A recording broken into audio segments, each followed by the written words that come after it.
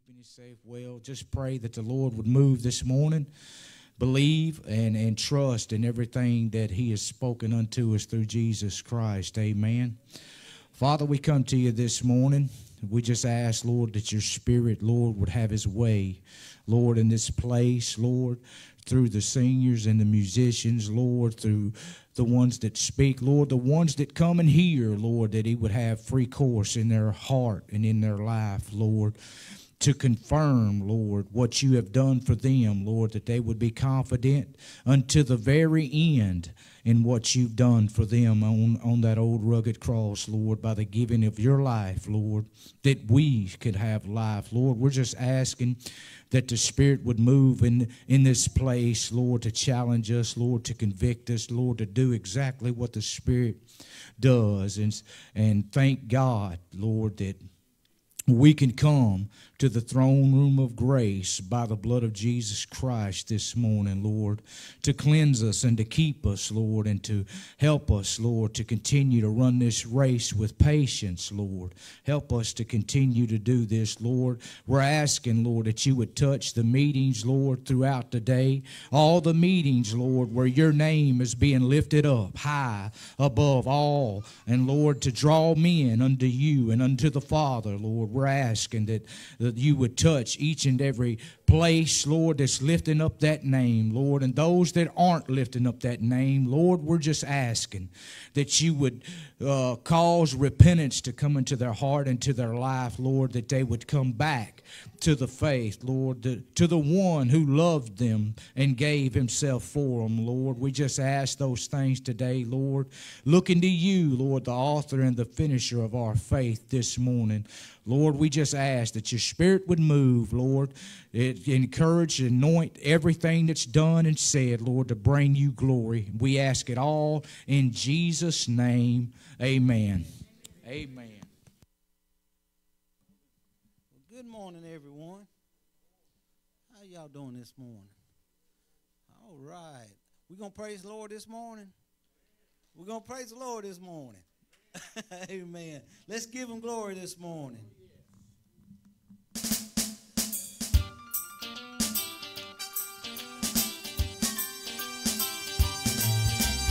Victory is mine. Oh, victory is mine. Victory today is mine. God told Satan, get thee behind. Victory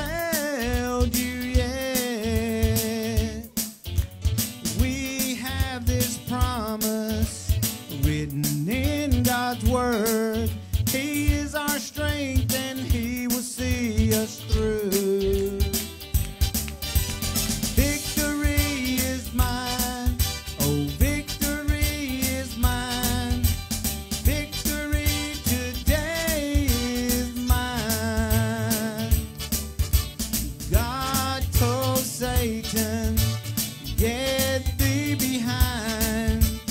Victory today is mine. Joy is mine. Joy is mine. The joy of the Lord is mine. God told Satan, get thee behind. The joy of the Lord is mine. Happiness is mine. Yes, happiness is mine. Happiness today is mine. God told Satan, get thee behind. Happiness today is mine. Victory is mine. Oh, victory is mine. Victory today is mine. God told Satan, get thee behind. Victory today is mine. Victory is mine.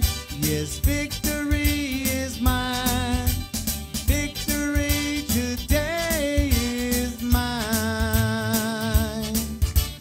God told Satan, get thee behind. Victory today is mine. Oh, victory in Jesus, my Savior, forever.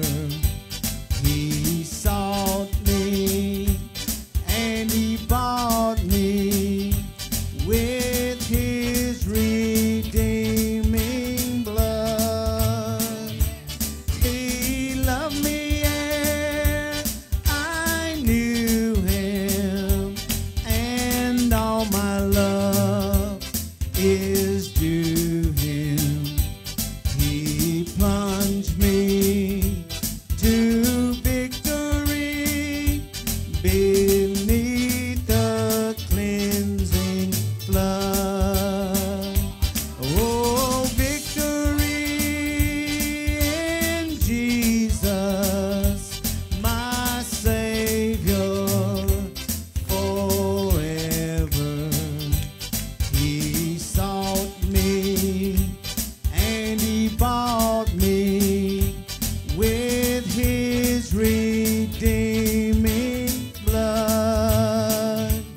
He loved me ere I knew him, and all my love is due him. He plunged me to victory beneath the cleansing flood. Victory is mine. Yes, victory is mine. Victory today is mine. God told Satan, get thee behind. Victory today is mine. Victory is mine. Victory today is mine. God told Satan, get thee behind. Victory today is mine. Victory today is mine. Yes, victory today is mine. Hallelujah. Praise your holy name. Thank you, Jesus. Thank you, Jesus. Thank you, Lord. Praise your holy name. You know, I was looking at this a while ago, and I was thinking God has never failed you yet. He won't never fail you. As some words that you just look there and I'm thinking, is that right? God ain't never failed me. He ain't going to. Now, I might fail him, but it ain't no way the Lord's going to fail me yet. Amen. Praise the Lord. Hallelujah. You have the victory this morning. Do you believe it? Do you really believe it? In these times and these days and times we're living in, we're going to need that victory.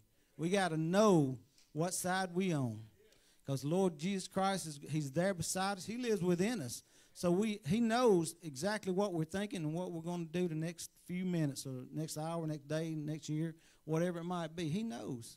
He knows everything. So why do we fret? Why do we worry over things like this? He is our Savior, and he always will be if we just keep our eyes upon him. Thank you, Jesus.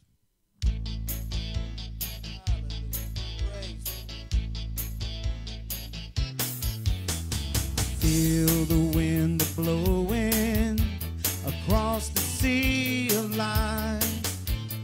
Angry waves grow higher as they roll. The lightning paints the heavens.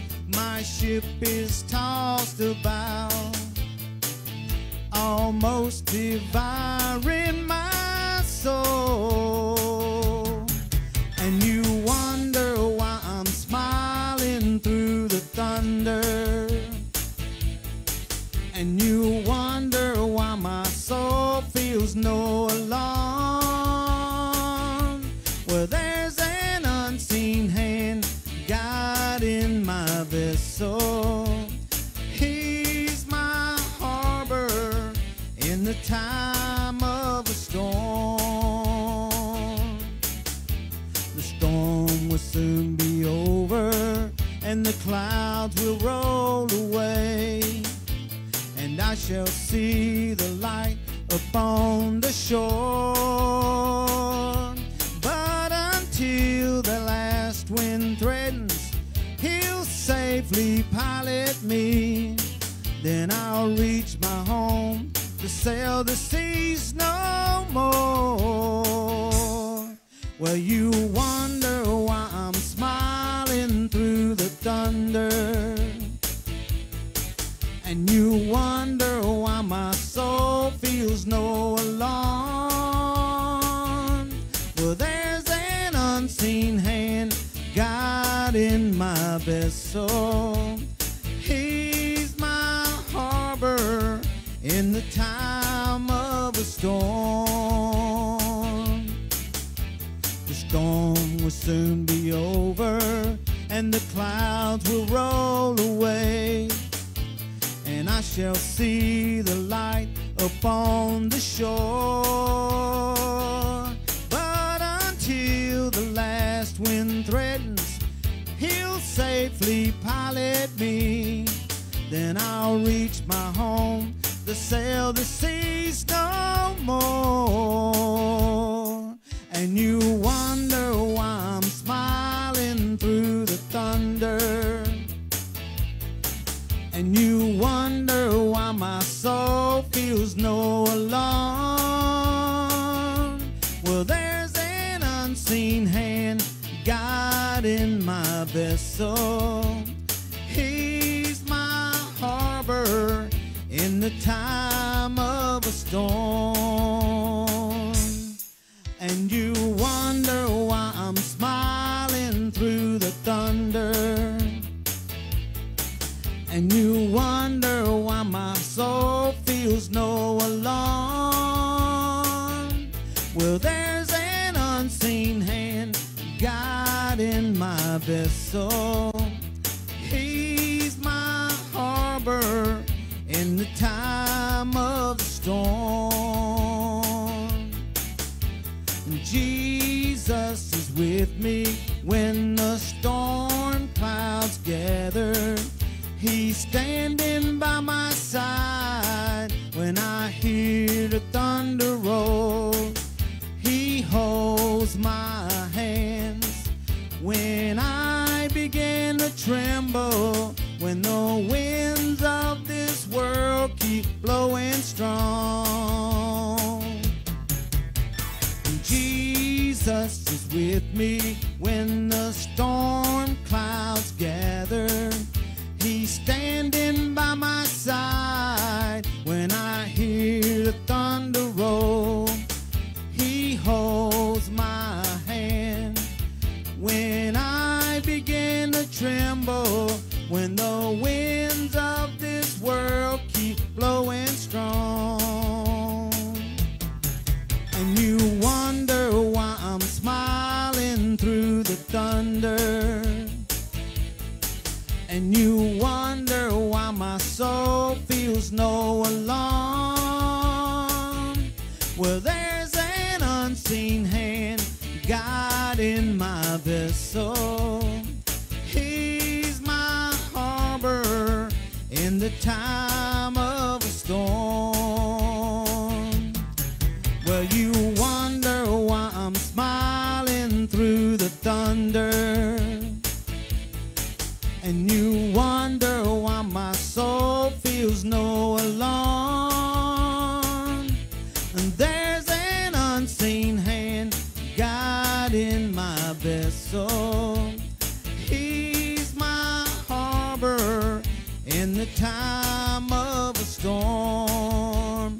He's my harbor in the time of a storm. Yes, he's my harbor in the time of a storm. Yes, hallelujah. He's our harbor. Thank you, Lord. Thank you. Well, you wonder why I'm smiling through the thunder. Hallelujah.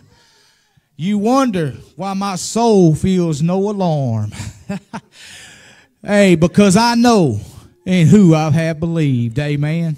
I know that he's well able to finish what he has begun in me, long as I stay in the place where that work continues to flow. Amen.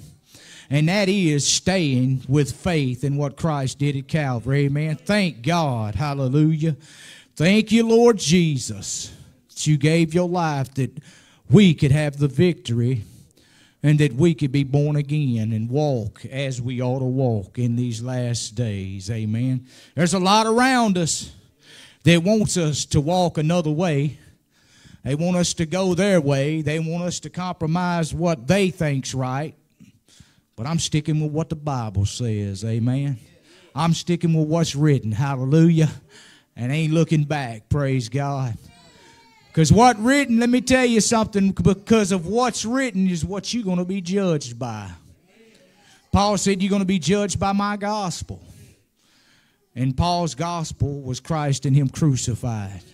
That is the only gospel, and that's why we come this Sunday, amen, to hear this gospel and to give to this precious work in this region, amen. Thank you, Lord. So I come to you this morning asking you to do your very best. The Bible says where your heart is where your treasure is also. Amen. That's what the Bible says. The Bible says, so what are you storing up in these last days? You storing up 401k? You storing up compound life insurance policy? What you storing today? Amen. I tell you, the best thing that you can store up is things in heaven. Amen.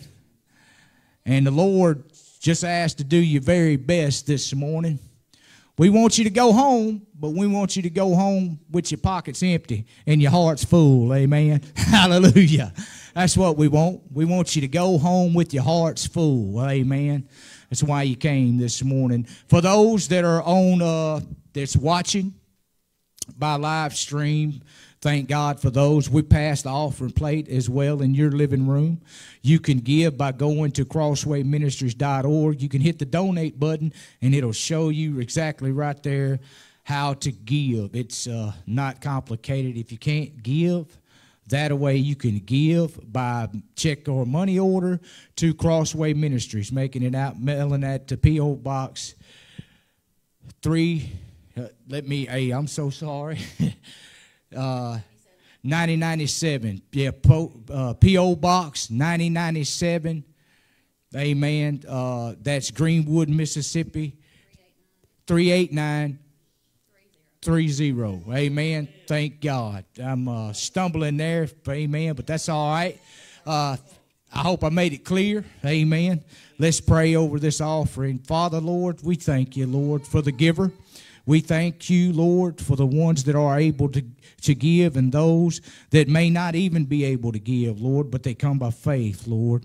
We just ask that you would bless those that would give, Lord, that you would multiply the offering to meet the need, Lord, to keep this gospel going out in this region. Lord, we thank you so very much, Lord, for what you've done through your Son, Lord, that we can come and give and be a part of what you are doing in these last days, Lord. And we ask that you would bless it, Lord, abundantly, Lord, meeting the need, breaking it in Jesus' name. Amen. Everybody come and give. Tell everyone what it is to be a child of God, how good it is. Amen. Praise God.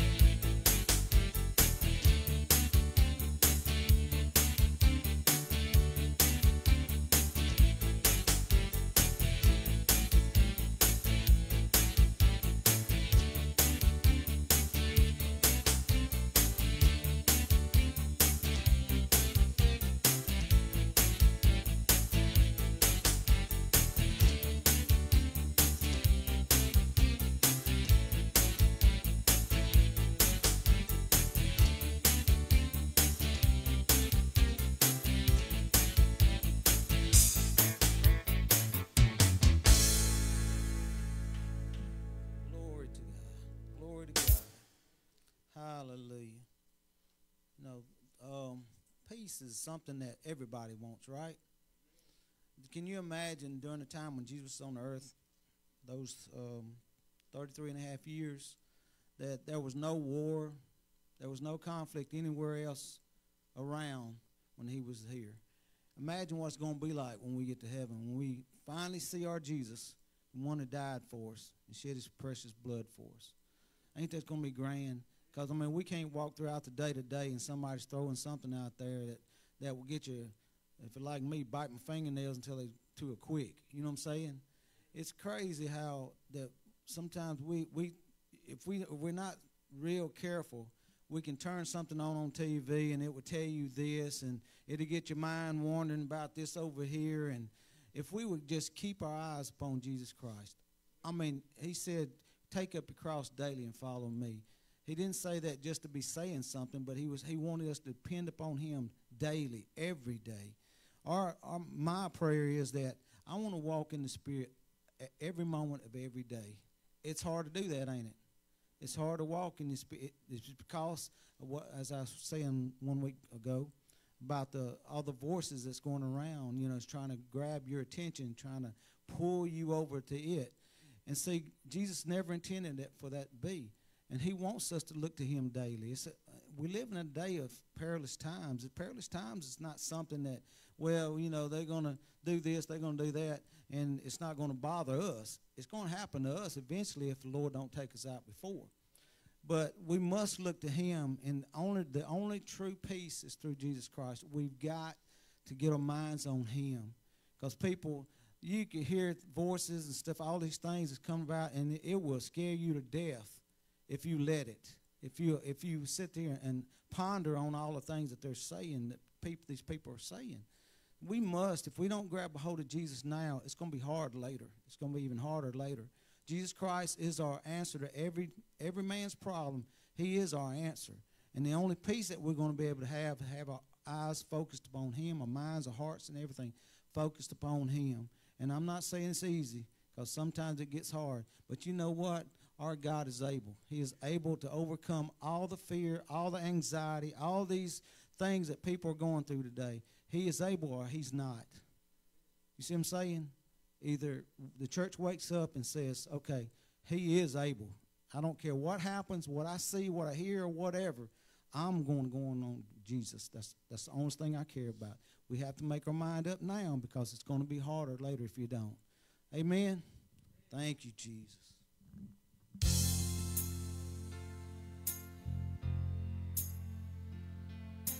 Life is a few days. I'm sorry. Okay, we're going to try this again, people. Amen. Hallelujah. Thank you, Jesus. Life is a few days of trouble. A wise man once said, but I'll not complain, for I'm sheltered, I'm clothed, and I'm fed.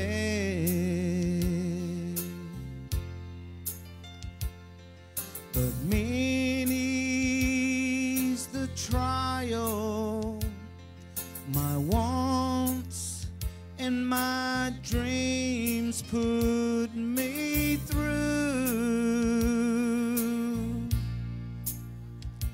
and the only real peace that I have, dear Lord, is in you.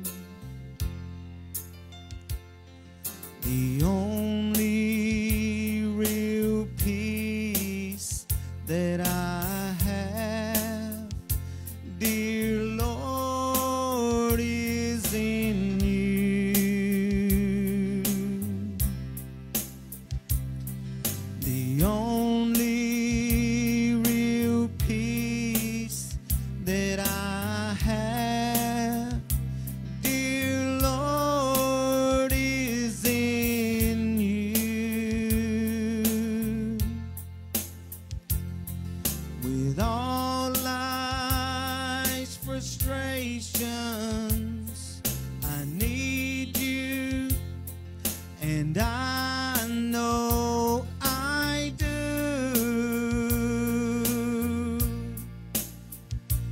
'cause the only real peace that I have, dear Lord, is in you. Yes, Jesus. The higher I soar in my dreams, the harder I fall. And sometimes I've wondered if dreams are worth dreaming at all. But my disappointments can't keep me blinded and blue. Not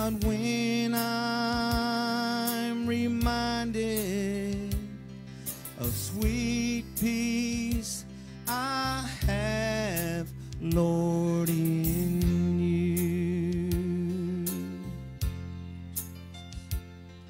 The only real peace that I have, dear Lord, is in you. The only real peace that I have, dear Lord, is in you. With all life's frustrations, I need you, and I know I do.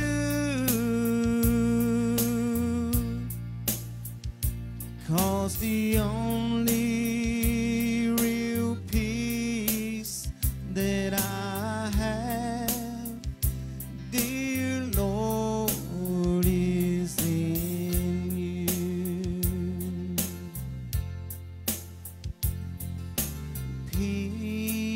Peace, peace, wonderful peace, coming down from the Father above. Sweep over my spirit forever, I pray, in fathomless billows of love. Come on, church, sing this to him now. Peace, peace, wonderful peace, coming down from the Father above.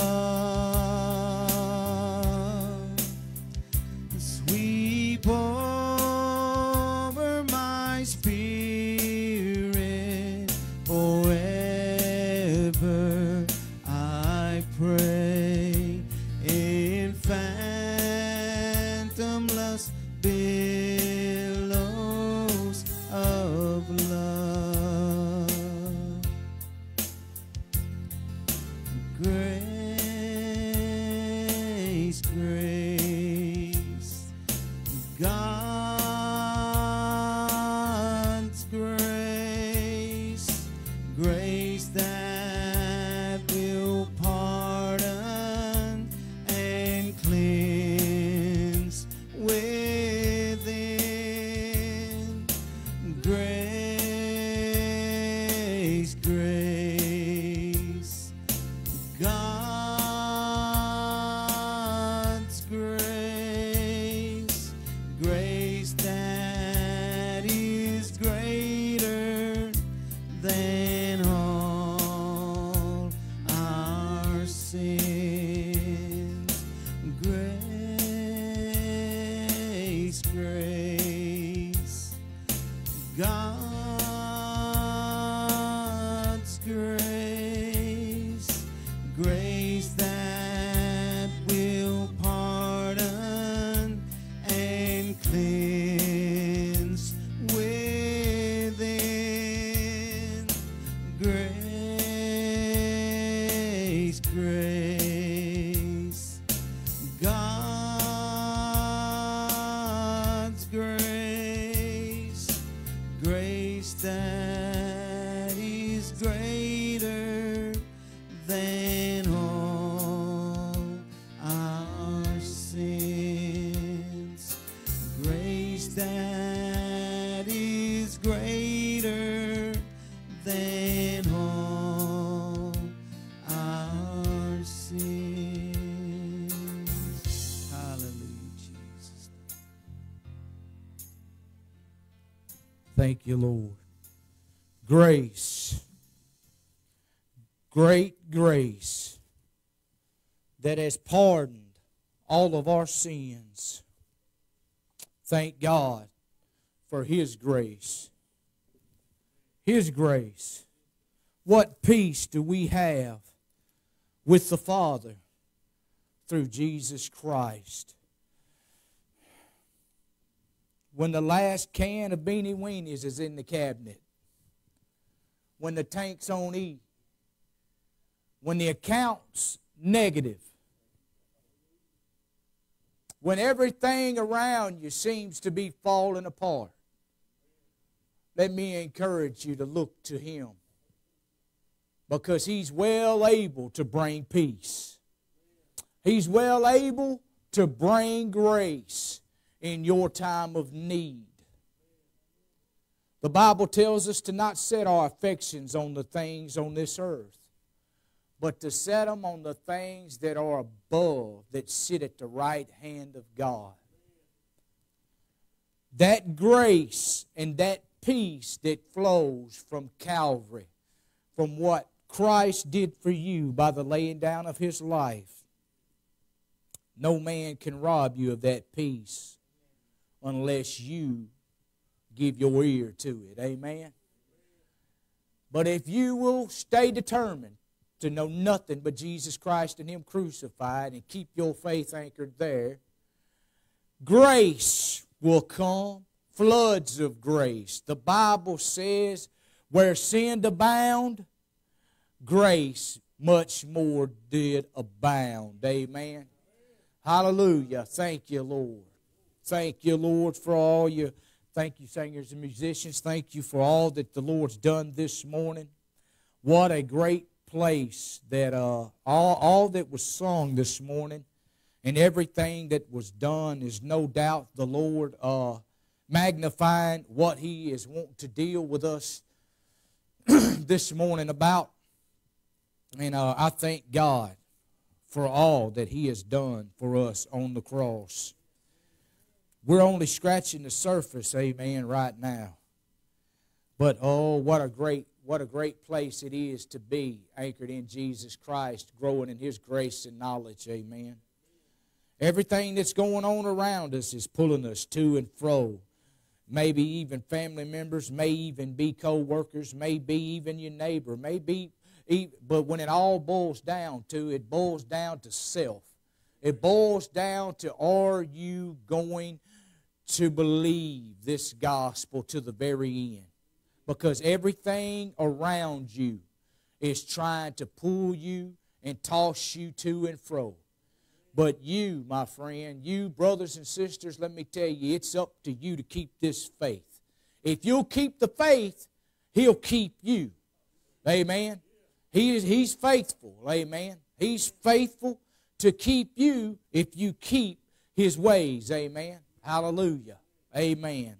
So if you got your Bibles, let's open up to the book of Hebrews. Amen. We've prayed this morning, and I've prayed over this word. It's saturated in the prayers and the blood of Jesus Christ. Amen. And we're just going to believe the Lord to show us exactly what we need to hear this morning. Amen. And we're believing for others as well out there preaching this gospel, that they would get on board with what Christ did at the cross and be determined not to know anything but that. Because that's the only thing that's going to help us to endure in the days ahead. That's the only thing that's going to keep us marching forward. Amen. All right. Let's open up to the book of Matthew, chapter 26. Amen. Chapter 26. Hallelujah. And I'm going to start in 36, amen. But I'm going to back up in 31. But right now I'm going to start in 36, amen. And the Bible says, then cometh Jesus with them unto a place called Gethsemane, and said unto the disciples. Everybody got it? Matthew 26:36. Amen. And said unto the disciples, now Jesus with them, Jesus came with them unto a place called Gethsemane.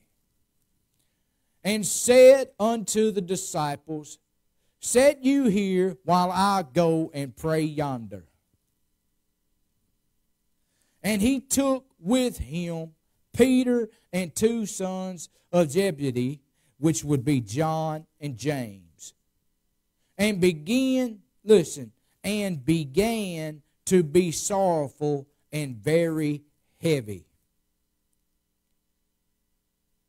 Then he said unto them, My soul is exceeding sorrowful, even unto death.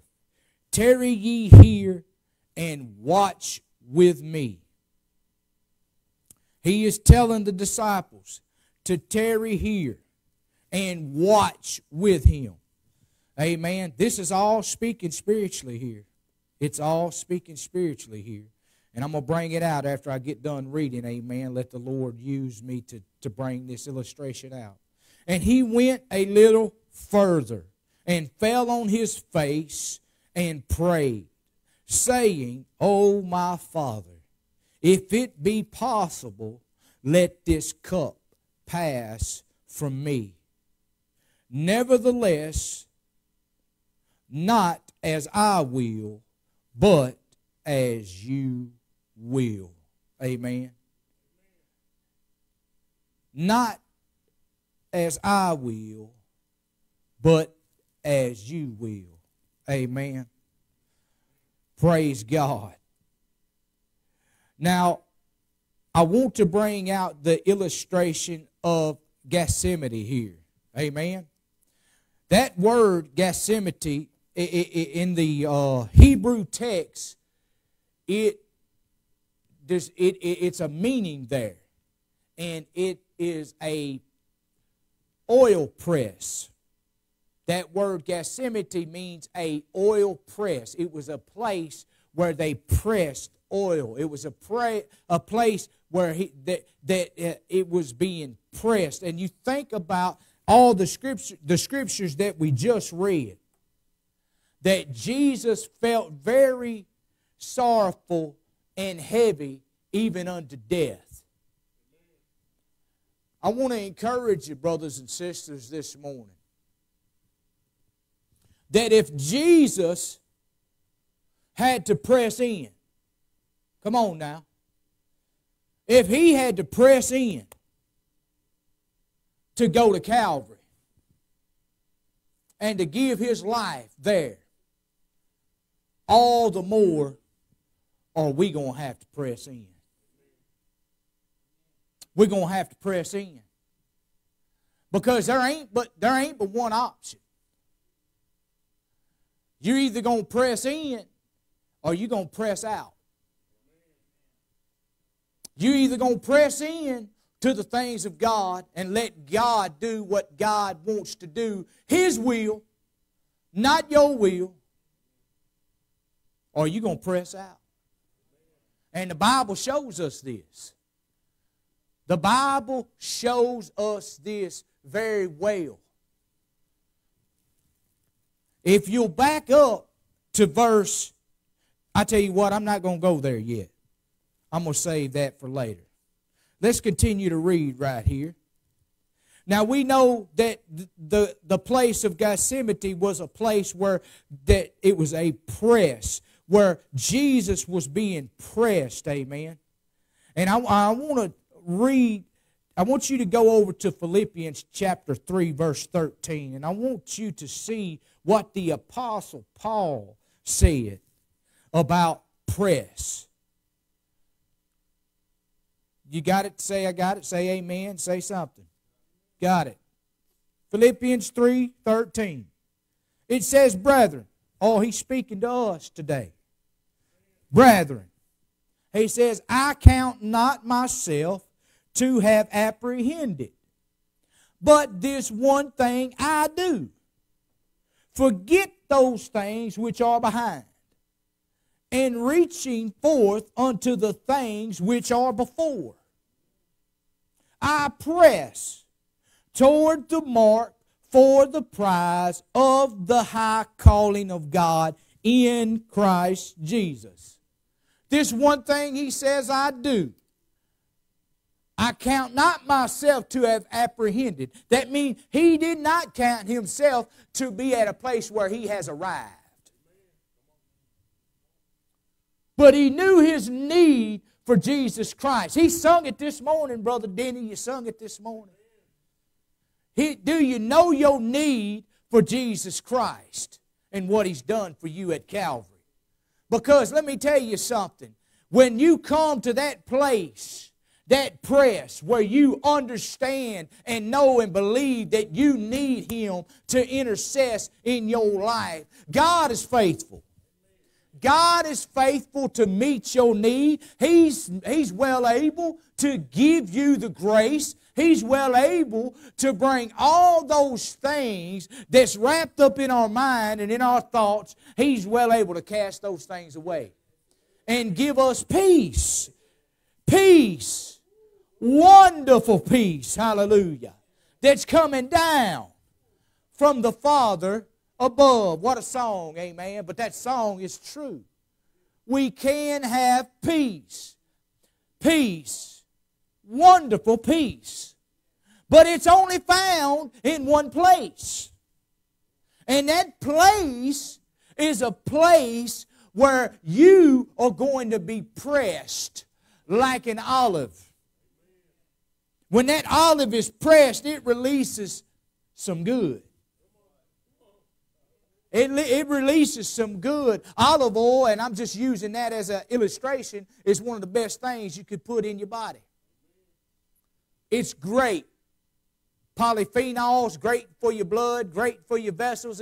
It's great. It's great that you be pressed, but it's great that you keep being pressed and press in more and more. Because the more you press in, guess what, Brother Reed? The more you press in, the more you're going to know, the more you're going to be confident in what Christ did at the cross. The more you're not going to be worried about everything that else is going on around us out there, Brother Stephen. Everything that's going on out there around us. Listen, and I know, because I'm around it too. I know what the world does, and I know what around us does. But even though around us is what's going on, our focus is to stay focused on what Christ has done. Because if we stay focused on what Christ has done for us through the laying down of His life, that we might have the grace of God, guess what? Those things around us won't consume us, but then we'll be a witness to those things around us, and they might know Him, amen? They might know Him, and that's what it's all about at the end of the day. That's what it's all about, is they know Him, not you. Now, what I'm sitting here talking about is common to man. Man wants to be known in the world. Man wants to be known what he's done for society. Man wants to know what he's done for his community and all the things that he's built for the community. Man glory in these things. They boast in these things. And it's not common. I mean, it is common to man. The carnal mind always wants glory in itself. I see, listen, I know what I'm talking about. I've been in the marketplace sitting with those of high statues in the community. And man, I knew I wasn't supposed to be there. Man, you talking about being convicted? Oh my goodness. Lord, man, I was like, Lord, okay. He said, I hadn't called you to dwell in the marketplace. I've called you to dwell in me. And I've called you to proclaim this gospel to those in the marketplace. Called you to declare the gospel to those who are wrapped up in all the things of the world, that they might be crucified from this world and this world unto them. Amen? That's what the gospel is about. And that gospel, my friend, it's an offense to the flesh. It is a great offense to the flesh. Amen? But I want to keep reading here. In verse 39, it says, and he went a little further and fell on his face and prayed, saying, O my Father, if it be possible, let this cup pass from me. Amen. Nevertheless, not as I will, but as you will. Now he prayed this, and he submitted to the Father, to his will. Amen. He pressed in, and he done exactly what the Father was well pleased with.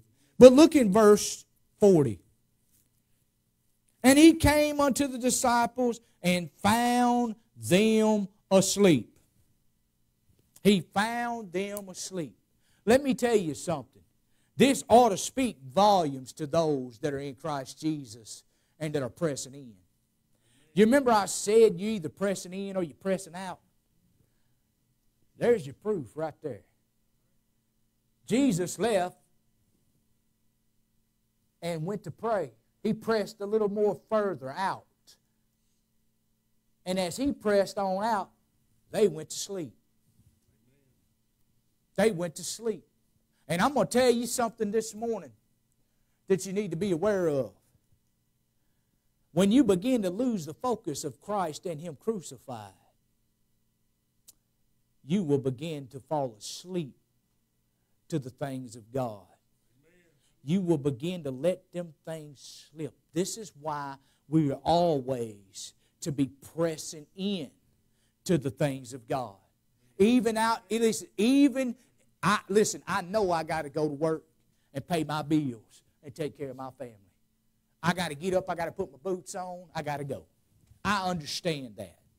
But if I'm so consumed with that I can't make time to give subjugation to the Lord, that I can't dedicate some time to Him in prayer, in supplication, then what am I doing?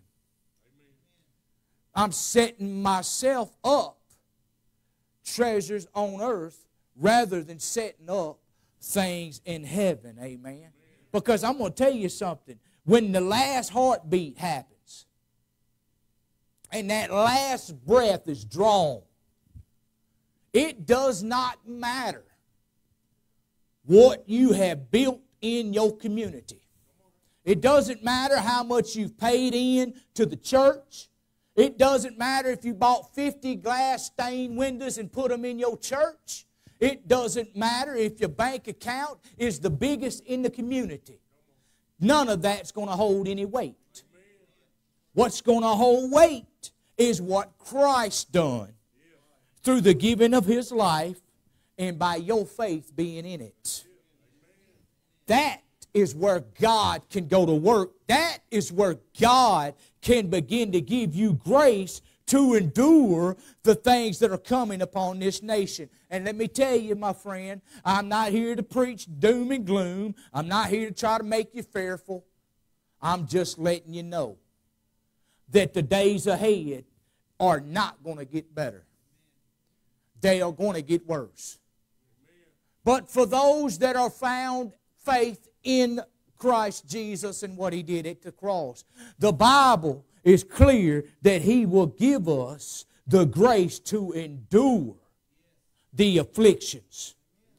The grace to endure the droughts. The Bible says those that's planted in Christ is like a tree planted beside a river.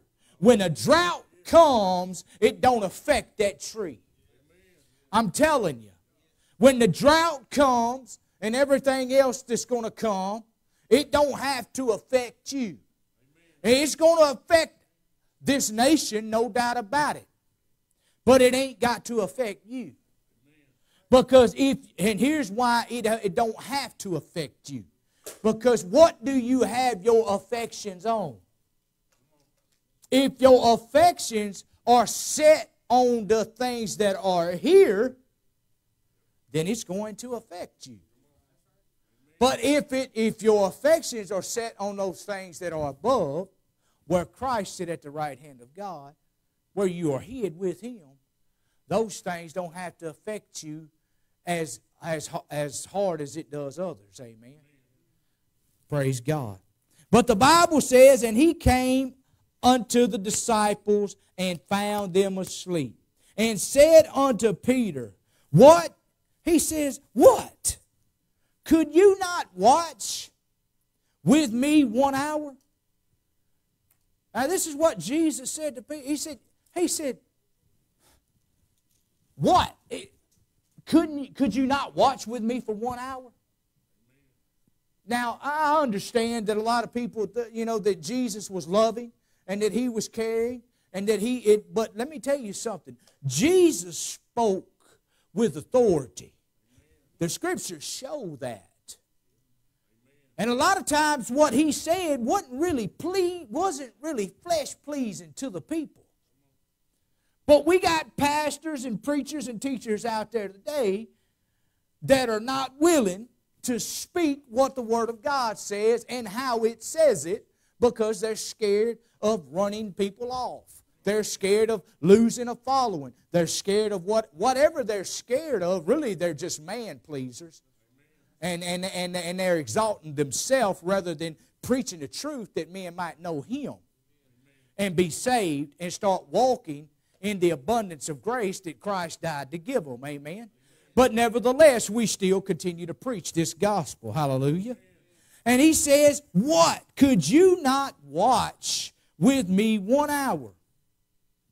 Then he said this. He said, watch and pray that you enter not into temptation. The spirit indeed is willing, but the flesh is weak. Now this is what Jesus told Peter. He said, watch and pray. Watch and pray. Man, you got 99.9% of the church out there is telling that you shouldn't be watching. You shouldn't be vigilant. You just do what you do. You just worry about what you do in your congregation, your ministry. You don't worry about what everybody else is doing. That ain't what the Bible talks. That ain't what the Bible says. The Bible tells us to be watch and pray. Watch and pray. Paul said that he preached, he taught, and he warned in everywhere he went. Why are we speaking like this? Because the Scriptures speak like this. It says the spirit indeed is willing, but the flesh is weak. The battle can be won only by our faith being placed exclusively in Jesus Christ and the cross, which then gives the Holy Spirit the willingness and the latitude to come into the believer and equip him to do what God commands to be done. The Bible tells us in Romans that the hearer of the word is not just before God, but the doer of the law is. And when I say law, I'm not speaking of the Ten Commandments. I'm speaking of the law of the law of the Spirit of life that is found in Christ Jesus. Listen, if your faith is right, listen, I promise you, if your faith is in Him, there will be fruit that your faith is in Him. It's going to come. It's going to come, and people are going to know that you of Him. So what does that mean to doer? Am I justified by doing something? I'm justified by faith. But my faith without works is dead. That's what James said. Amen? So what does it mean to be? It means to be led of the Lord and do as He commands, which is keep our faith in the finished work of Jesus Christ, that He can continue to grow us, that He continue to help us press more in to what Christ has done for us at the cross. Amen. It's not this. Listen, man, and I've heard some of my Baptist friends tell me that, it's automatic. You get saved and it's all Him. It's left up to Him now. There might be a little bit of inkling of truth to that. There might be a little bit, but there's one thing you got to get. There is an obligation that you have to meet for God to continue to work in you.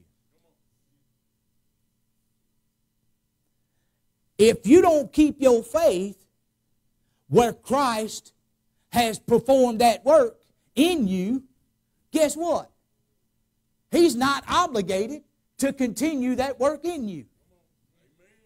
If your faith does not stay in what He has done to bring you to the place where you can walk in the newness of life, He's not obligated to give you grace to continue to do the work. Amen?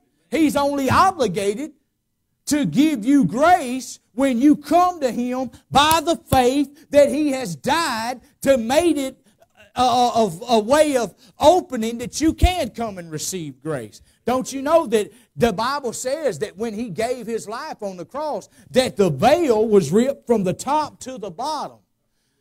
That no man could have done that. We know this. Why was that veil ripped from the top to the bottom when Jesus gave up the Spirit? Why? Because now all men no longer had to go through a veil made by hands, but they could come to Jesus, who has laid His life down and now enter into the things of God. They didn't have to go through a bunch of routine washings and religious motions and all the hype. They didn't have to do, you don't have to do any of that. What you have to do now is keep your faith where God has met your need. And God's met every man's need when Jesus laid down His life on that old rugged cross. That's where God met your need. It doesn't matter if it's depression. It doesn't matter if it's anxiety. It doesn't matter if it's worrying and fretting and fear. No matter what it is, God met that need.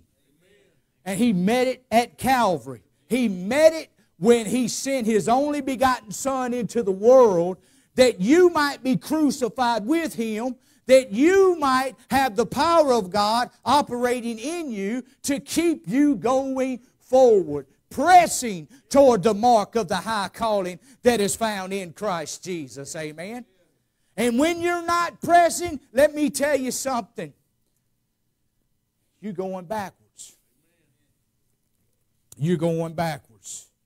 Verse 42 says, He went away again the second time and prayed, saying, O my Father, if this cup may not pass away from me except I drink it.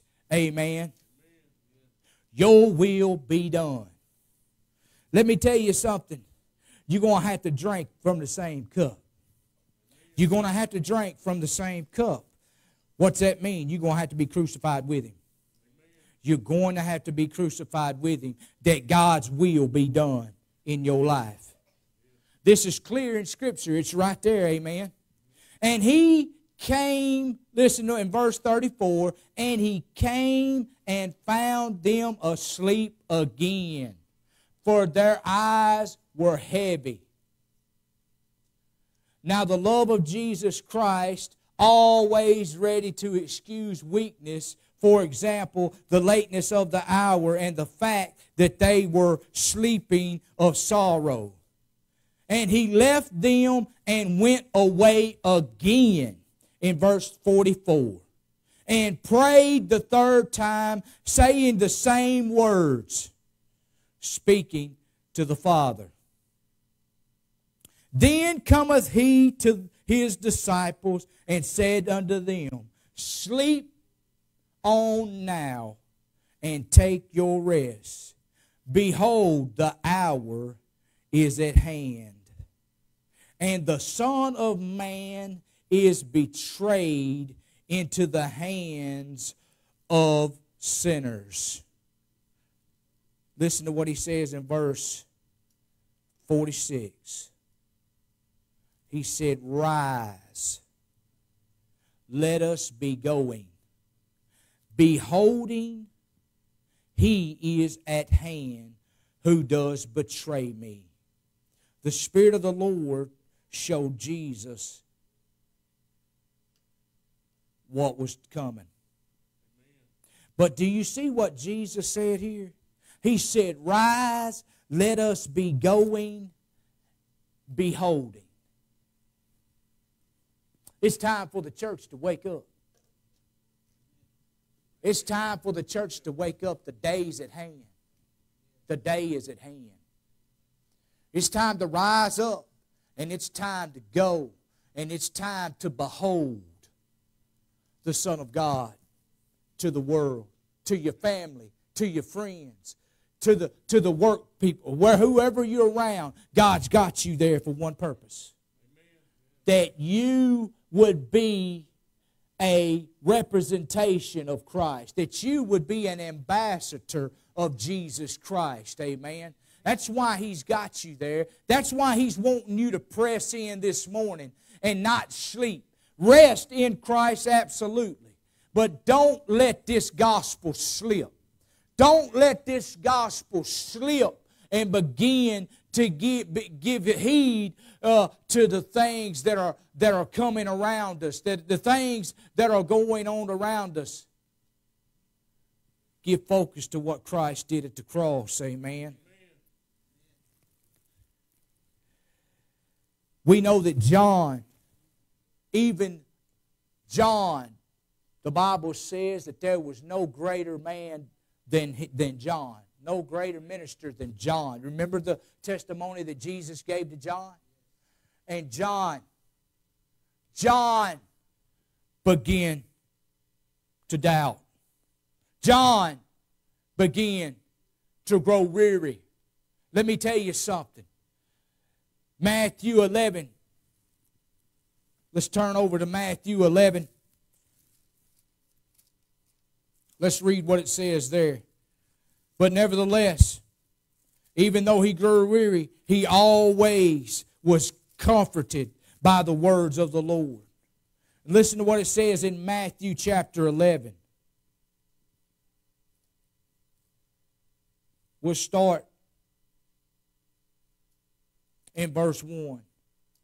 And it came to pass when Jesus has made an end of commanding his 12 disciples, He departed thence to teach and to preach in their cities. Now when John had heard in the prison the works of Christ, he sent 2 of his disciples and said unto him, Are you he who comes? Are you he who should come, or do we look for another? And Jesus answered and said unto him, Go and show John again. Now he said again. So John seen his works. John knew him. John confessed that he was the Lamb of God that would take away the sins of the world. And now here John is saying, Are you he? Or do we look for another? And no doubt that John was being pressed. He was being pressed being in that prison. He was being pressed, and he began to start asking questions. But Jesus said, listen to what he said to him.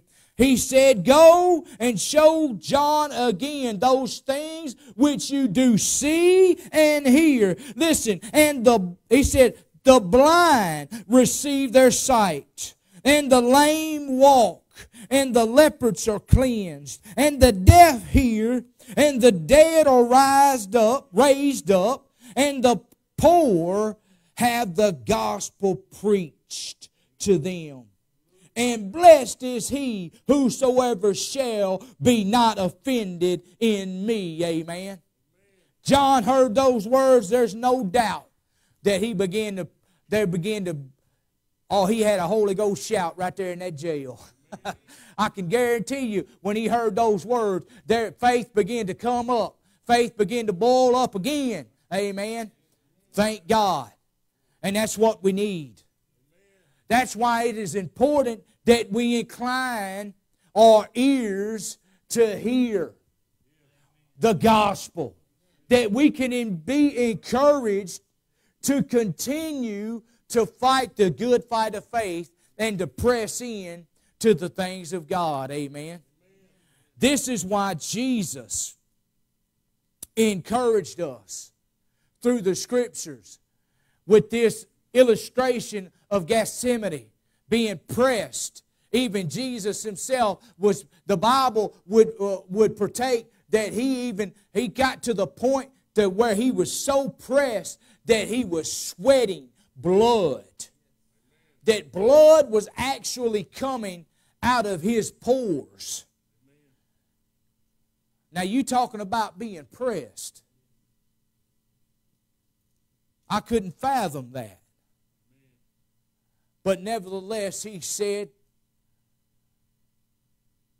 not I will, not as I will, but as you will. And if you want God's will in your life, and I want to encourage those that may be watching that don't understand what God's will is in your life. It's very simple. The Bible says God wills that every man believe on him who he has sent. That's God's will on man's life, on women's life, on children's life. That's God's will. God's will is that we believe in him who he has sent. And we know why God sent Jesus into the world, flesh, that he would do what? That he would lay his life down for the sheep. He would be that good shepherd, amen. Hallelujah. And he is that good shepherd, amen. He is that good shepherd, praise God. As I look at these words in what Jesus has done on the cross, and I see all the illustrations, I'm reminded that when we think we come to the place where we don't need to press anymore, we will begin to no longer give our ears to the gospel.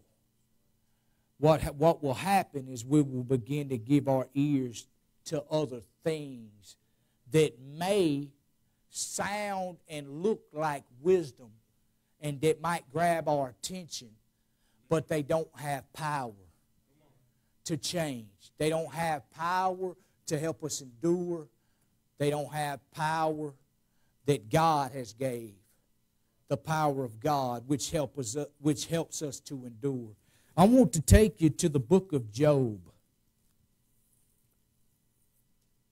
If you would, turn to the 13th chapter of Job.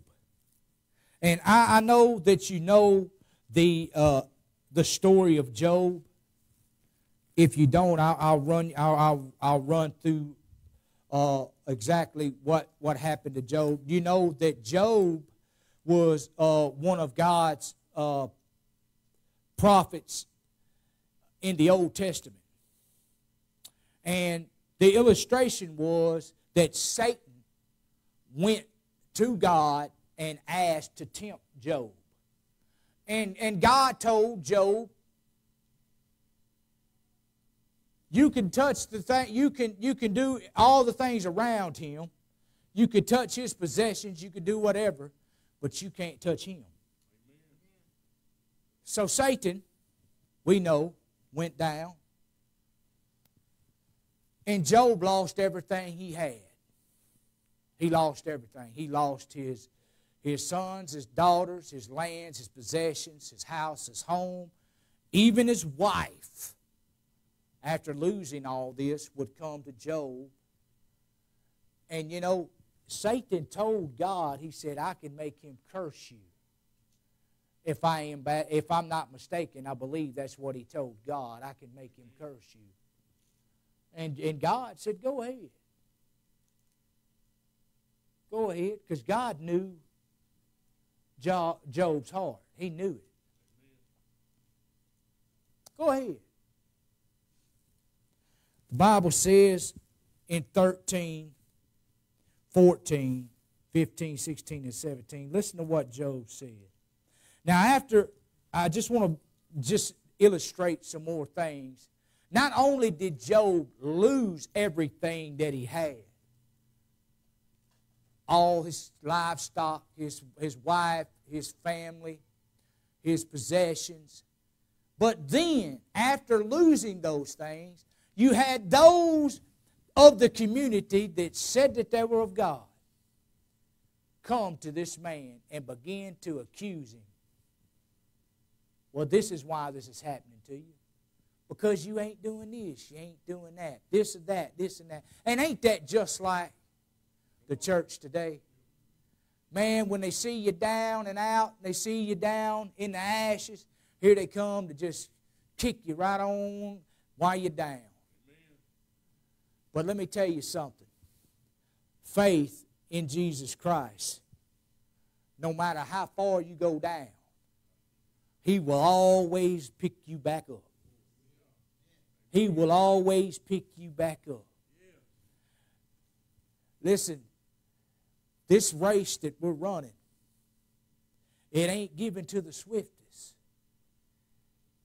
It's given to those who will run it with patience and will make the finish line. It doesn't matter if you make it second or 15th. What matters is you reach it. Amen. What matters is that you cross that finish line. Amen. That you make it all the way to the end.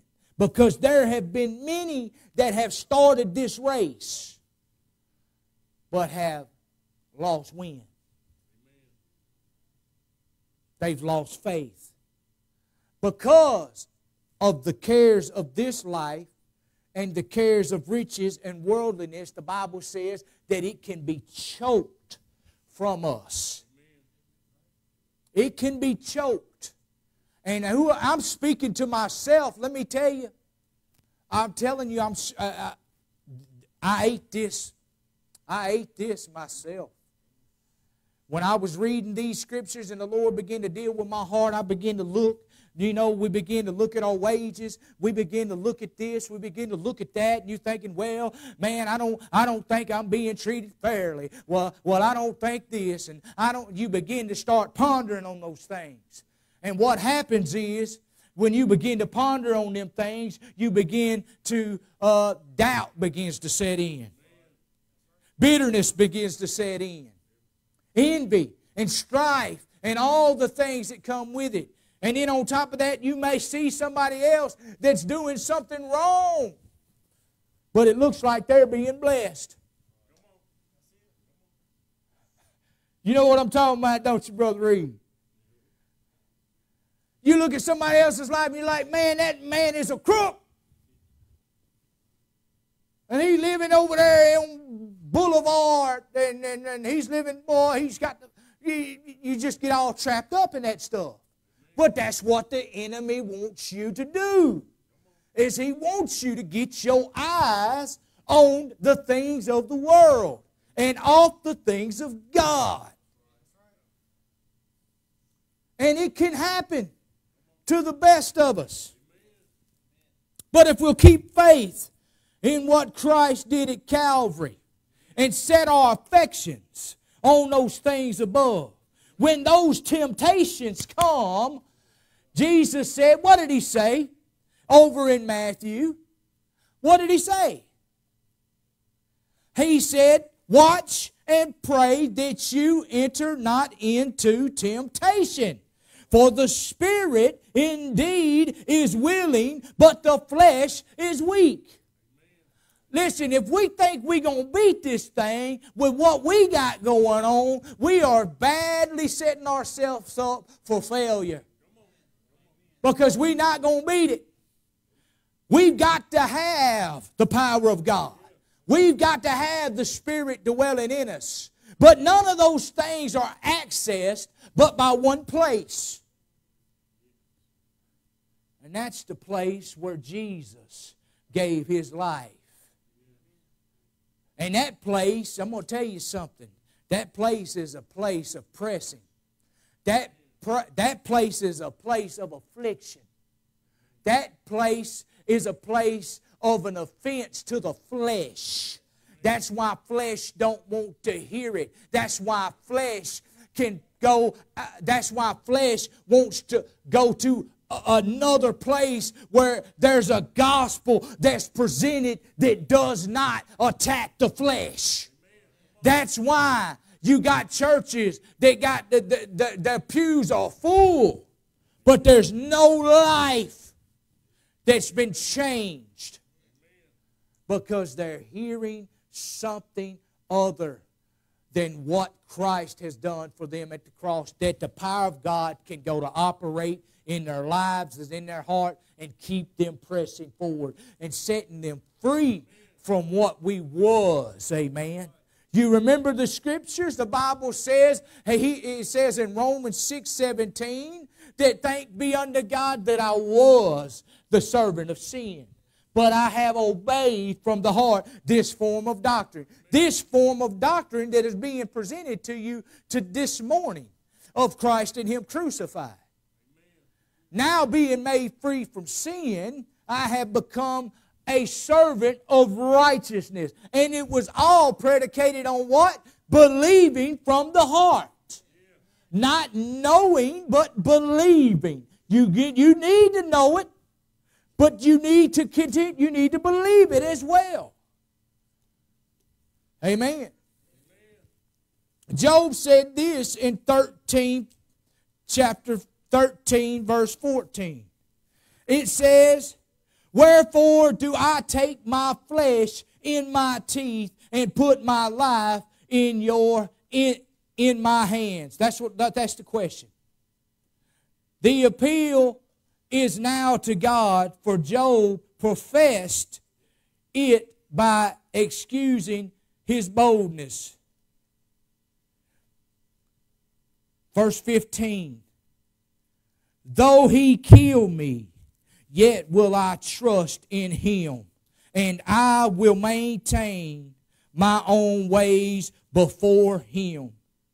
Verse 16. He also shall be my salvation, for an hypocrite shall not come before him.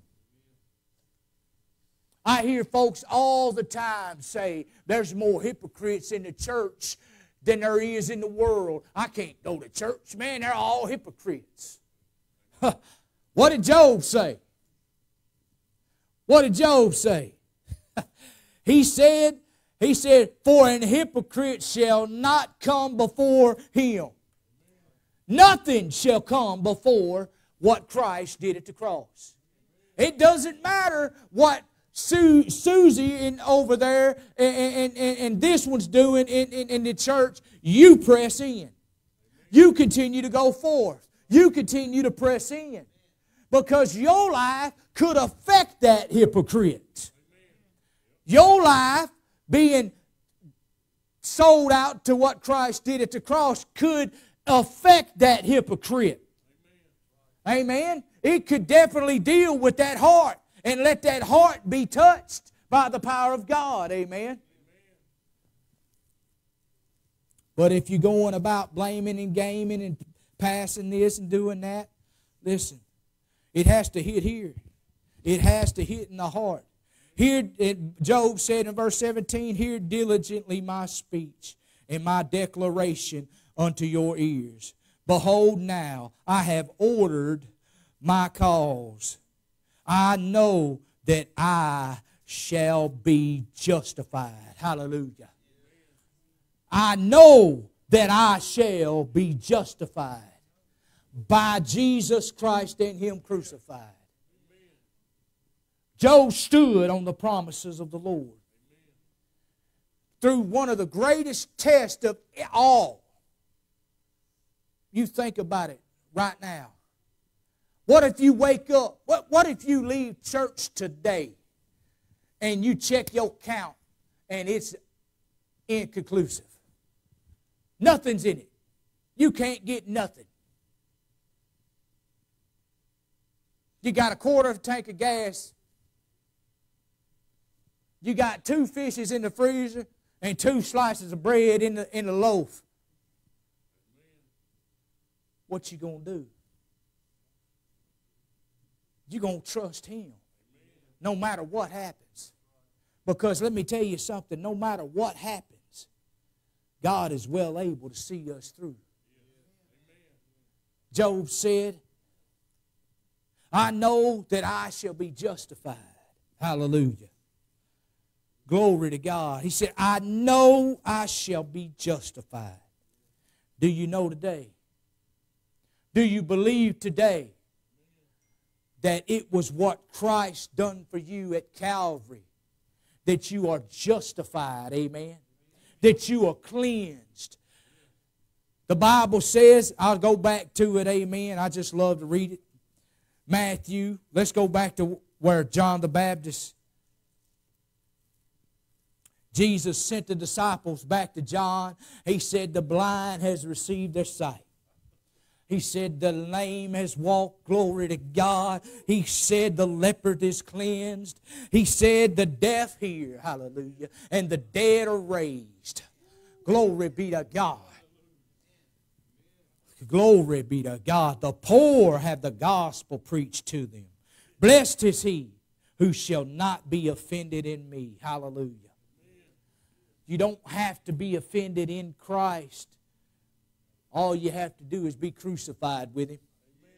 If you're crucified with Him, you won't be offended in Him. Amen. Glory to God. Hallelujah. If you're crucified with Him, you won't be offended in Him. The teens out here today, the teens and the young ones out here today, you got everything in the world pulling at you. Which way to go? What I need to do? You got this, you got that. Let me tell you something. The first thing you need is Christ in your heart. You need Him in your heart. Because if you ain't got Him in your heart, it doesn't matter what you do in your life. Because that life will eventually come to an end. And without Christ and your faith in what He has done for you, the Bible says that way is a way of destruction. You don't have to go down a way of destruction. And at the beginning of this teaching, I said it, you're either doing one or two things. You're either pressing into the things of God and turning from the things of this world, or you will be found, listen to me closely, you will be found denying God. You will flat-foot be denying God if you're not pressing in. You'll come to the place where you'll begin to not believe Him, but deny Him. Why do I say that? Because let's see what Scripture says. Amen? Matthew chapter 26, where we started. Let's back up to 31. Amen? Let's back up to 31. Then said Jesus, everybody got it? You got it? Matthew 26, 31. Then said Jesus unto them, all you shall be offended because of me this night.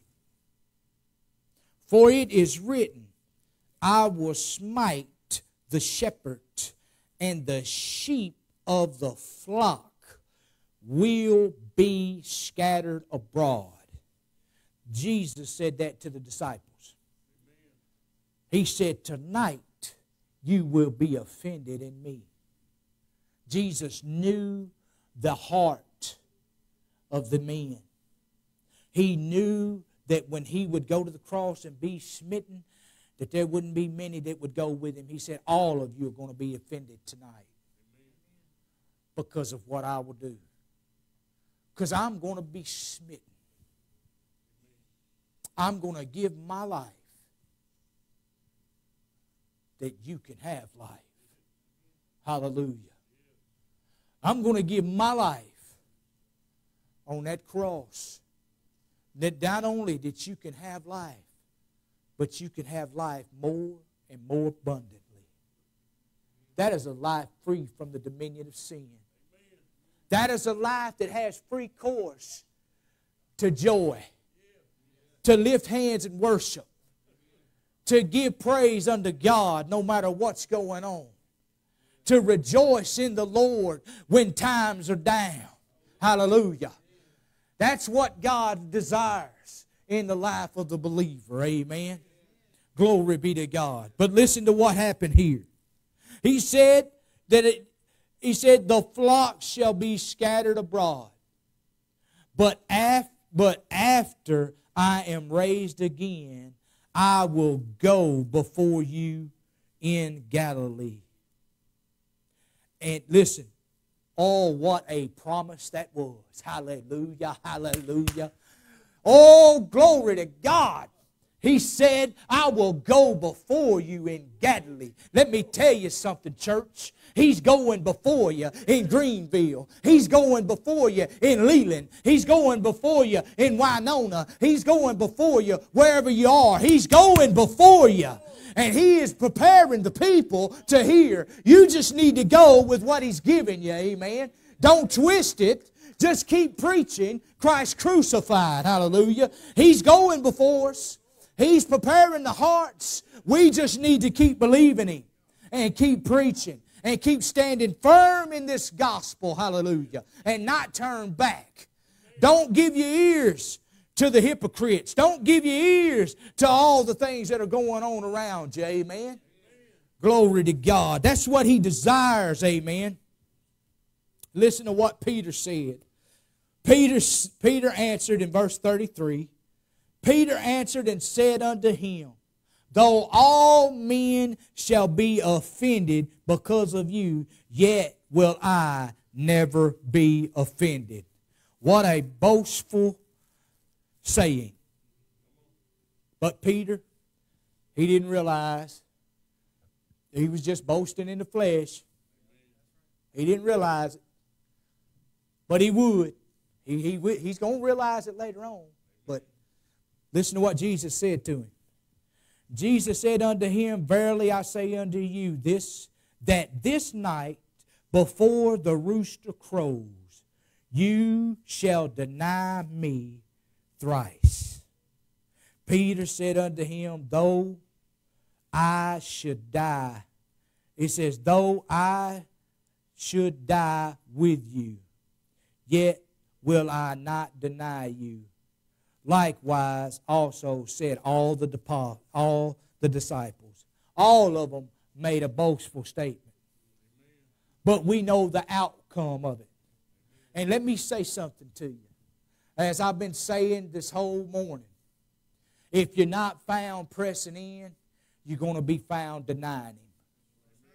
If you're not found pressing in to the things of God, what He has done for you through Jesus Christ, you're going to be found denying Him.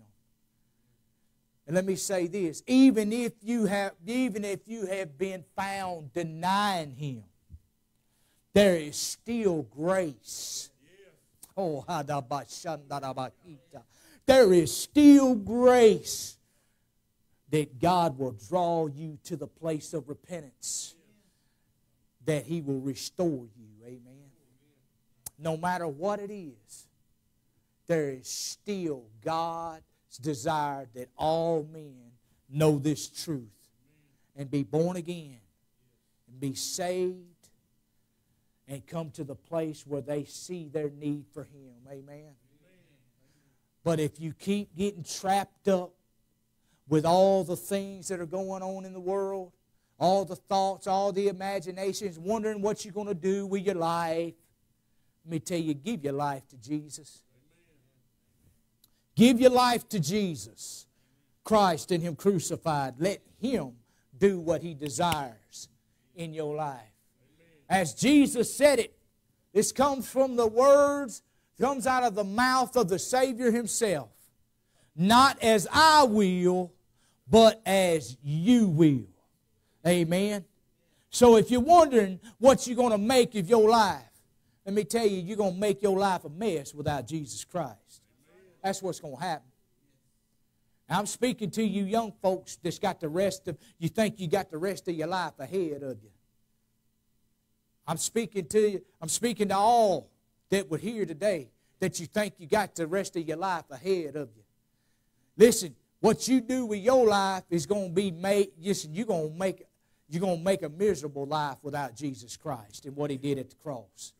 But if you'll let Jesus Christ come into your heart and into your life, and you'll let Him do exactly what He desires to do in you, listen, there's a place where you can eat from the fruit, and the fruit can be produced in you. You can begin to eat of that body and drink of that blood, amen. And I'm fixing to get to that. That's where I'm headed, amen. Because the Bible tells us, before I head that away, I want to head right over to the place where the Bible tells us what Christ has done for us, amen. 2 Corinthians 2:14 tells us this as well.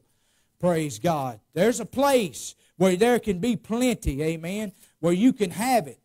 And you can have more. Listen, you just got to press in. You just got to press in, amen. Glory to God. The Bible says in 2 Corinthians 2:14, 15, 16, and 17. Listen, I'm going to read this a little bit here. It says, "Now, thanks be unto God, which always causes us to triumph in Christ, and made manifest the savor of His knowledge by us in every place." Now here we go. Now we just said, Jesus told the disciples, He says, "Rise up, let's go and behold." Rise up, let us be going and beholding. Amen? So, right here, the Bible tells us that, "and making manifest the Savior of His knowledge by us in every place." God desires, no matter where you're at, that His knowledge, amen, what is God's knowledge? What is God's understanding? It is Christ and Him crucified. It's no other understanding but that. That's what He desires that men know. That's the only place that man can be redeemed. That's the only place that man can be changed. That's the only place the heart can be made conformable and the body conformable unto the death. Amen. Where life can spring up. Amen. It says, "For we are unto God a sweet savor of Christ in them who are saved and in them who perish." Now don't get it twisted here. This is not saying that God is pleased with men perishing. No. What He's pleased with is that man has had the opportunity. Come on now. That they have had the opportunity to believe the gospel. That the gospel was preached. That in itself is a sweet savor of aroma in the nostrils of God. That's the place where God is pleased. "For the preaching of the cross is to them who perish foolishness, but unto us who are saved is the power of God." Now the Bible says that it is by preaching that pleases God. That's in that same, and that's 1 Corinthians chapter 1, amen. It's all right there, that it pleases God. Let's go over there and look at that right quick. So I don't. Yes, 1 Corinthians 1:21. "For after that, in the wisdom of God, the world by wisdom knew not God." You see where it's going? The world by wisdom. So that tells us that the world and carnal and fleshly man will be looking for wisdom. Amen. But not the wisdom of God. Amen. And by the wisdom that they are searching for and diligently seeking for, they can't know God. Amen. Can't know God outside of what Christ did at the cross.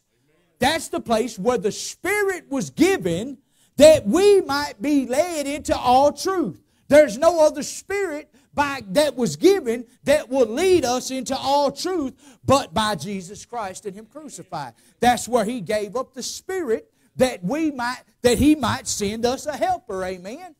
And that helper will do what? He will lead us into all truth. We don't have to be children tossed to and fro about what's right, what's wrong, what's the gospel, what ain't the gospel, is that right or is this wrong? Is he saying that? You ain't got to get trapped up in all that. You can stay focused in the truth that the Spirit's leading you in, which is always leading you unto the death, amen, of Jesus Christ. That His life may be made manifest in your life. Quit giving your ears to anybody and everything that says Jesus. Because I'm telling you, the world has their own Jesus. The carnal and apostate church has their own Jesus. But we preach the Jesus of the Scriptures. Amen? The Jesus of the Scriptures. Hallelujah. Praise God. Thank you, Lord Jesus. The Bible says this right here. It says, "For we are unto God a sweet Savior of Christ in them who are saved and in them who perish. And to the one we are the Savior of death unto death." This refers to those who reject the cross. "And to the others the Savior of life unto life." All life comes through the Spirit from Christ and by the cross. Amen. Romans 8:2. It says, "And who is sufficient of these things?" This refers to the gospel, which is so mightily to save one from the death, from dead. Amen. Hallelujah. It says, "For we are not as many who corrupt the word of God, but as of sincerity, but as of God, in the sight of God, speak we in Christ."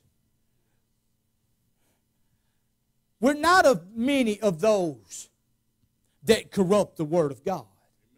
But everything that was said this morning, everything that was presented to you this morning, it was presented in the sight of God. It was judged according to God's Word. It was illustrated by the Spirit of God and not by the Spirit of man. Because the Spirit of man will never take you to the place where you are offended, where flesh is being put to death. The Spirit is the one that brings us to death. When I say death, I'm speaking of what Christ did at the cross. That's where the Spirit's taking us. If we're not being took there, let me tell you something. It don't matter how pretty the preacher is behind the pulpit. It doesn't make no difference how well coordinated he is in his speech either, or his teaching. If the Spirit behind it, let me say this to you, church, wake up. Wake up. If the Spirit behind it is not bringing you to the place of death where you are crucified with Christ, amen, that the life of Christ might be made manifest in your mortal body, then what happens? I can tell you what happens. You're walking in a way that is corruptible, and it's deceitful, and it's damnable, and it ultimately will lead to destruction. Amen? But thank God we have the Word of God dipped in the blood of Jesus Christ. Hallelujah. That place where we are pressed beyond measure, where we are pressed on every side. Hallelujah. But we don't have to be pressed out. We can have the grace of God to help us in the days ahead to press in. Because I don't know what's going to happen in the days ahead. I don't.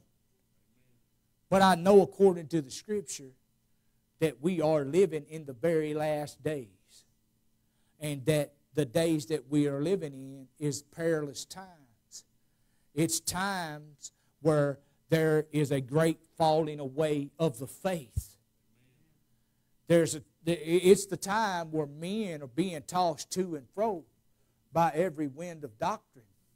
And this is why the Spirit is desperately preaching and reaching and warning today that you incline your ears to those that preach the truth and the truth only.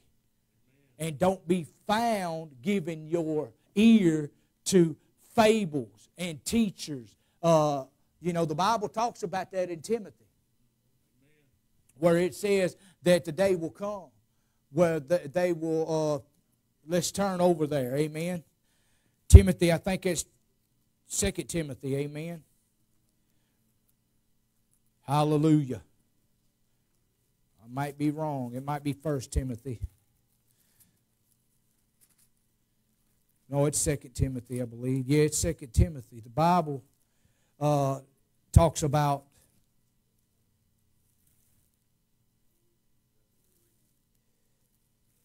yes, amen. That's right. Chapter 3. This know also that in the last day perilous times shall come. That's a time of difficulty and dangerous times for the Christian. That's a time where many are being deceived and being removed from the power of God. That's the grace of God at work in your life. Why is it that these things are happening? Listen to what it says in verse 2. It says, for men. So it's men. It's men. It's men who call themselves preachers, teachers, apostles, prophets, evangelists. They given theirself that name. Amen? It's men. It's men who call themselves Christians. Amen? Shall be lovers of their own selves, covetousness, boasters, proud, blasphemers, disobedient to parents, unthankful, unholy, without natural affection, truce breakers, false accusers. It says incompetent, forced. It says despisers of those who are good, traitors, heady, high-minded, lovers of pleasures rather than lovers of God, having a form of godliness, but deny the power thereof. Here we go again. Denying the power thereof. Once again, as the Spirit has been constantly putting focus on denying Jesus Christ. What happens when one starts denying Jesus Christ? He refuses to press in to the death of Jesus. He begins to get offended because he wants to have rule over his own life and his own will and his own way. God desires that it be His will working in your life, not your own. Amen. So we see here in Scripture that they have a form of godliness, but they have denied the power thereof. The Bible says, from such turn away. Now the church today, I'm preaching.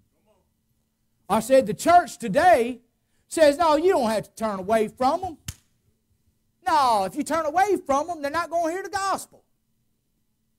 The Bible says turn away from them. Oh, you should stay and you should endure. Let me tell you something. Job said, I ain't putting a hypocrite before him. I'm not putting one that's denying the power thereof before him. No, sir. I'm going to stay the course by the Spirit of the Lord Jesus Christ, by my faith there in His death. I'm going to continue to fight this good fight of faith and press in, letting those things that are behind stay behind, and I'm going to continue to press in to the mark and the prize of the high calling that's found in Jesus Christ. And I'm going to tell you, my friends, brothers and sisters, all those out there that might be watching, if you're not pressing in, you are going to press out. And eventually, you're going to come to the place where you're going to deny the one that died and gave himself for you. That's the only option you got.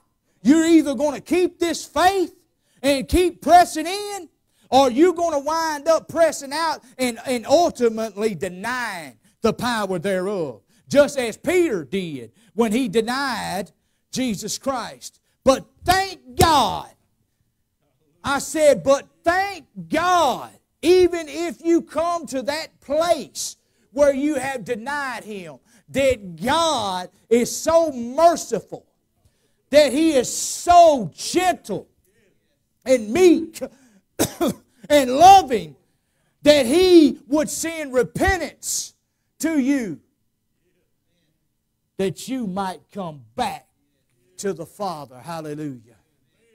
It's not over for you. Even if you have denied Him, it's not over for you.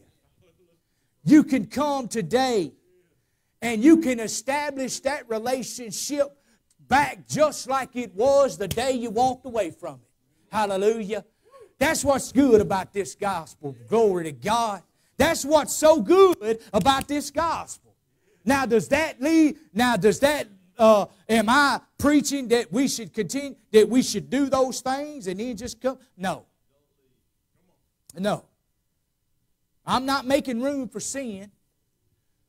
I'm making room for you to repent and believe the gospel and continue to believe the gospel, that you're found in the faith, that you're found in the power of God and not just having a form. Amen.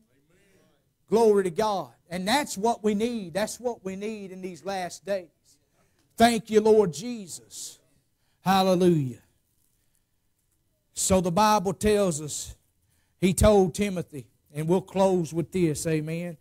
Singers and musicians, you come on up. We'll close with this. I hope and pray to God that I said something this morning that would stir up your faith, that would cause you to press in to the things of God and not look back and not be caught off guard as it pertains to the things of this world. Don't give heed to the things of this world. Give heed to what's being said and what Christ has done for you at the cross. Let Him continue to mold you. Let Him continue to keep you on that potter's wheel. Let Him get these things out of you, amen. And He will do it, amen. But you got to press into it, amen. Paul told Timothy in 2 Timothy chapter 2, he says, "Thou therefore, my son, be strong in the grace that is in Jesus Christ. And the things that you have heard of me among many witnesses," he said, "the same commit unto faithful men, who shall be able to teach others." It says, you, speaking to you, "You therefore endure hardness as a good soldier of Jesus Christ.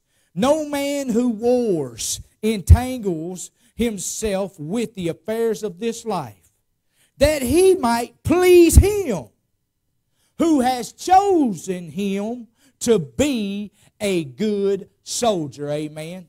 Glory to God. The Scriptures are clear. The Scriptures are clear. There's no disputing what Scripture says here. Amen. The Bible tells us that the man who wars, what's warring? Fighting that good fight of faith. Fighting that good fight of faith. The man who wars, who's fighting the good fight of faith that's in Christ Jesus, entangles himself not in the affairs of this life. Now, I hear a lot of people, I've heard ministers say, well, that don't mean that you get caught, that you don't get involved in politics. Let me tell you something. I vote. I do. I'm not against voting. But let me tell you something. Don't let that wrap you up. Don't let that wrap you up, because it don't matter who's sitting in the White House. What matters is who's sitting on the throne of your heart, because that's where it's going to end. Now, does that mean that I want somebody in the White House that's doing halfway right? Amen. Yes, I do. But I know that this country ain't going to get nobody sitting up there that's going to do halfway right until Jesus comes, and He's going to do it all right. Amen. He's going to do it all right. Glory to God. Hallelujah. So whatever's on your heart this morning, I want you to press in this morning to the things of God. Let the Lord touch you this morning. Let Him do the work that He desires to do. Come to the altars and say, not as I will, but as you will. Let the Lord touch you this morning. He's here to touch. He's here to heal. He's here to bring back all that the enemy has stolen and all that the enemy has taken away. He's here to restore you back. Amen. He's here to do that work. Amen. We thank you, Father, this morning for your grace, Lord. Thank you that you laid your life down for us. Come, ask, and you shall receive. That's what the Bible tells us to do. Amen. Hallelujah. Thank you, Lord.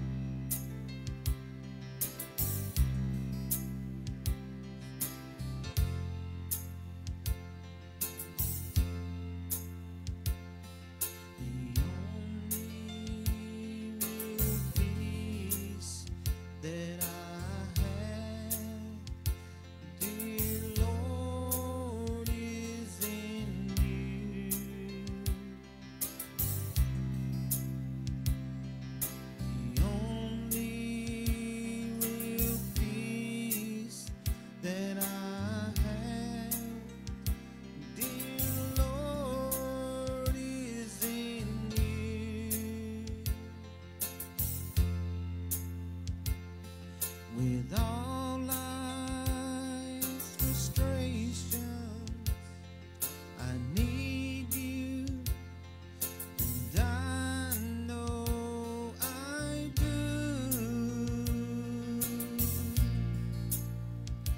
'Cause the only real peace that I have, dear Lord, is in you.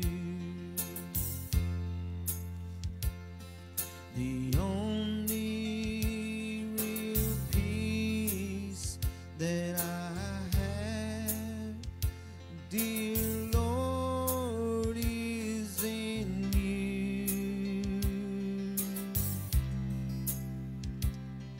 The only real peace that I have, dear Lord, is in you. With all life's frustrations, I need you, and I know I do.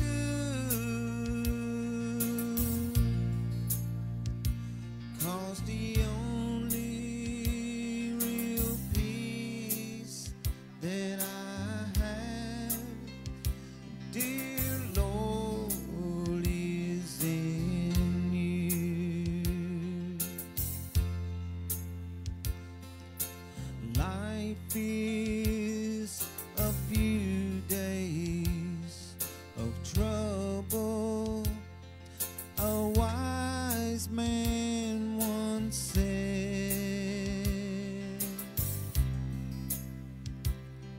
But I'll not complain, for I'm sheltered, I'm clothed, and I'm fed.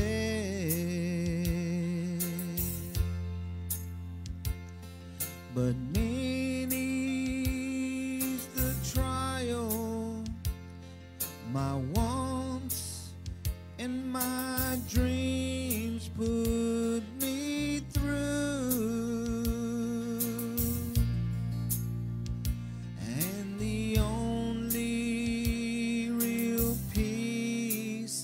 that I have, dear Lord, is in you.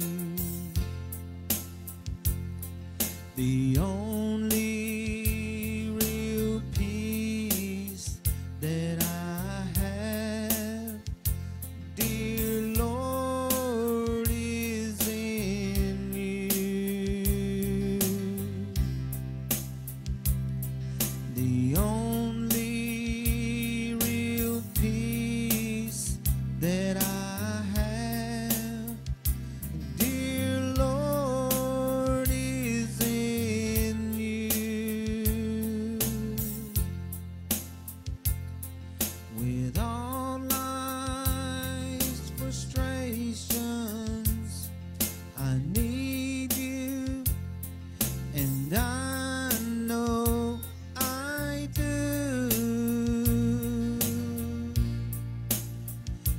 'Cause the only real peace that I have, dear Lord, is in you.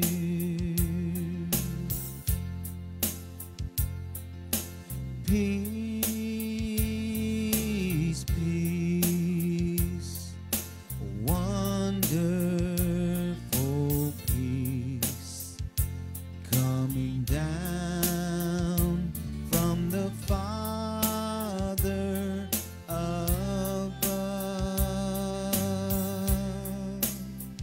Sweep over my spirit forever, I pray, in phantomless billows of love. Peace, peace, wonderful peace, coming down from the Father above. Sweep over my spirit forever, I pray, in phantomless billows of love.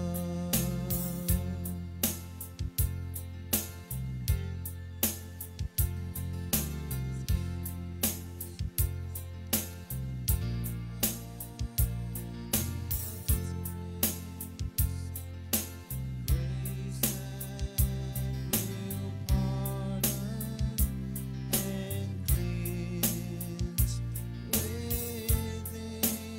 Oh, grace. Thank you, Lord. Oh, God's grace. God's grace, grace that is greater than all our sin. Oh, thank you, Lord. Yes. Grace that is greater than all our sin. Oh, hallelujah. Grace. Grace that is greater than all our sin. And that grace was showed when Jesus gave His life on Calvary. The Bible says that's greater than all sin. There's no sin that can overthrow what Jesus did at Calvary. But what He did at Calvary overthrew and overthrown everything that the enemy has against you. Amen. Thank you, Lord. Oh, what a presence of the Lord we've had today, Lord.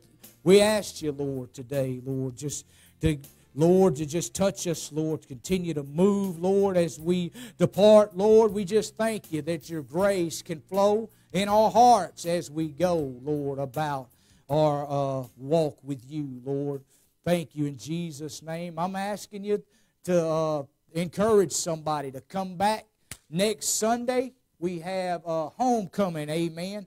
It's the 17th annual homecoming meeting, amen.